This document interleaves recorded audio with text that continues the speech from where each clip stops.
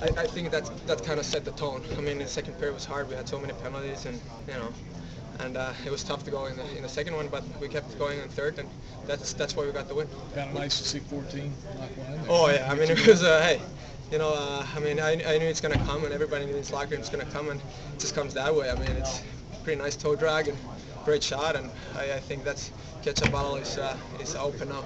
Seems like the kind of game maybe a few games back you might have lost. So they haven't come off the win over Tampa Bay. Yeah, I mean coming from behind in that game. Yeah, I mean obviously the last win, I mean gave us a lot of self-confidence. We knew that we're down by 1 goal, but we knew that we're done it before, and we can do it again. And we played a really good third period. And you look at the shots. I mean we had 50 shots, and we haven't had that many shots in a couple last games, and today we got those shots. And but I think at the same time we gotta have more guys in front of the net, and we're gonna go. I mean, we're gonna even get more goals.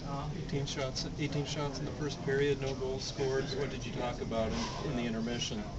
I mean, everybody knew it was a good period, and I mean, obviously we were down by 1 goal, but we played a really good period, probably our best period so far. And I mean, just keep playing the way we were playing, and I know we're gonna get some results.